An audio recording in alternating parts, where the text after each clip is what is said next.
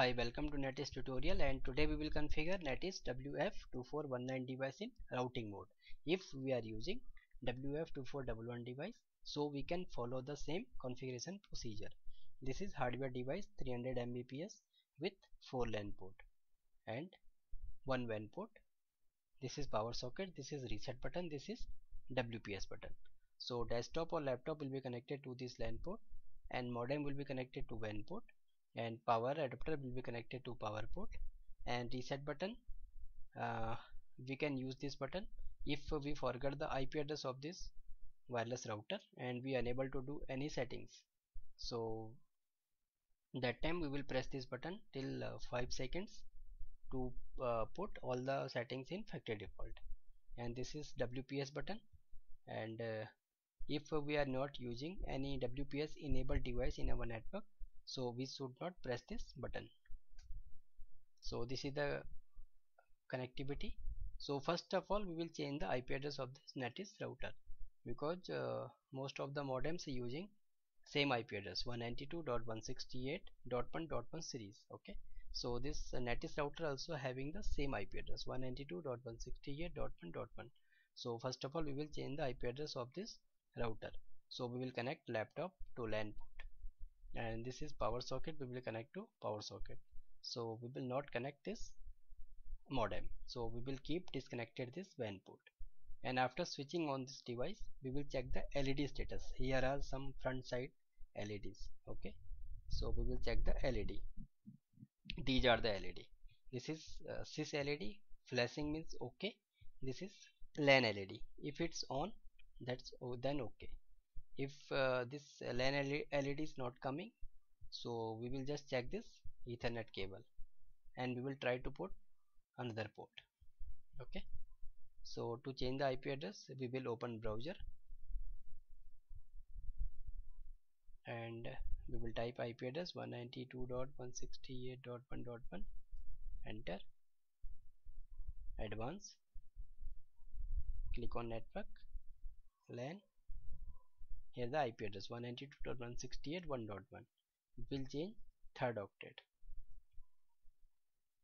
192.168.5.1. okay, save and reboot. Okay, so this router will be restart.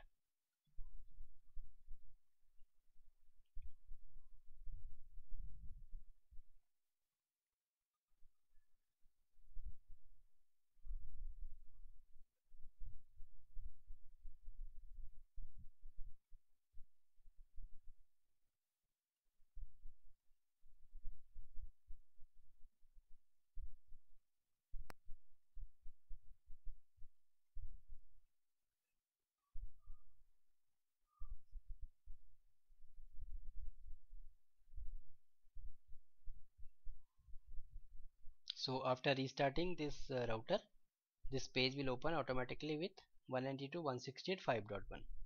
so IP address has been changed. Now again check network, LAN. Yeah, it's already have been changed. Now we will do some WAN settings. Okay, and first of all we will connect modem now. Okay, after changing the IP address we will connect the modem to WAN port, and we will check the WAN LED. Okay, after connecting this WAN port, this WAN LED will be on. If it's not on, we can check this Ethernet cable on.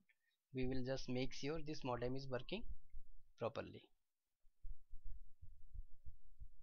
Okay, sys flashing, LAN or WAN will on.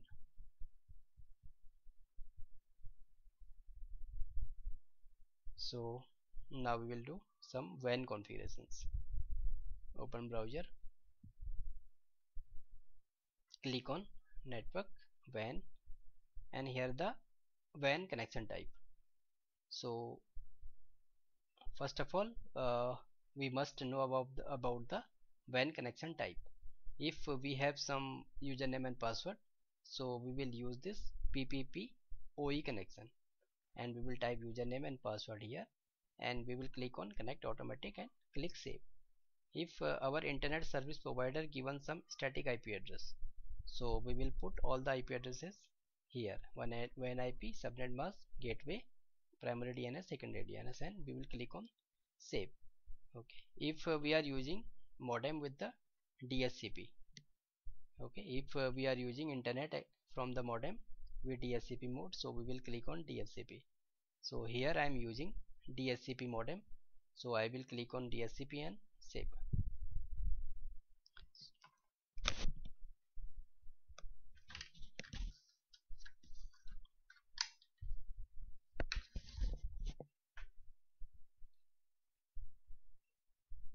So after saving this configurations, we will come on status, click on connect. Okay, so after connecting this device, here some IP address will be display. If there is no any IP address is coming, so just again check the WAN connections. Okay, and type your credential correctly. Okay, whatever you received from your internet service provider. So I am getting this IP address, that means my modem is working fine and my router is also working fine. So once we will get the IP address here, so our internet will start to work. Okay, so now we can connect internet through cable, but now we will do some settings in wireless. Click on wireless setting. This is wireless status should be enabled. MAC address, this radio mode access point, radio mode band will be 802.11 BGN, and SSID we can change the name, home. Okay, SSID home, and SSID broadcast should be enabled, and channel auto, and we will make secure this router. Okay, we will put the wireless security. So WPA2PSK is correct security method, and this is by default password is password PASSWRD, but strongly I will recommend to change the password. So we will change it 1 2 3 4 5 6 7 8. We can change it any character 8 to 63 characters we can put here. Okay, between 8 to 63. Click on save. Saved successfully.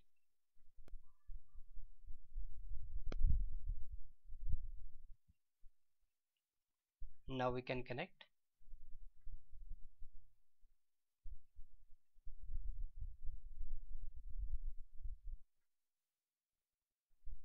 Refresh your internet.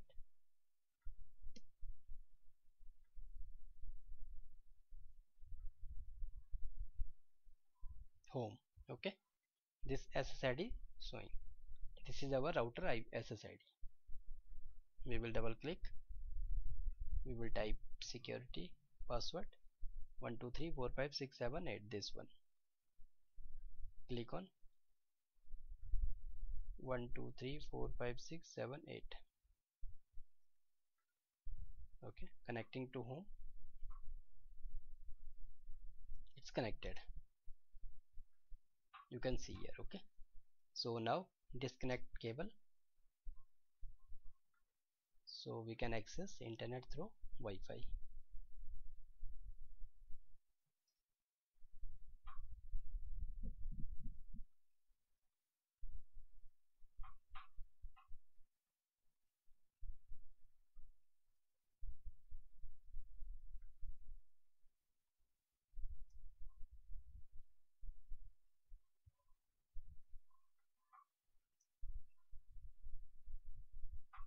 Okay, it's working now.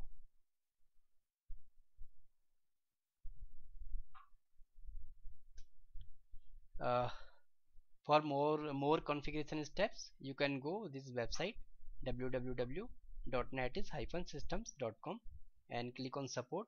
FAQ and select your product. This is Netis, Netis-systems.com, support, FAQ. We will select product, wireless, model number, my wireless model number is 2419. Click on submit.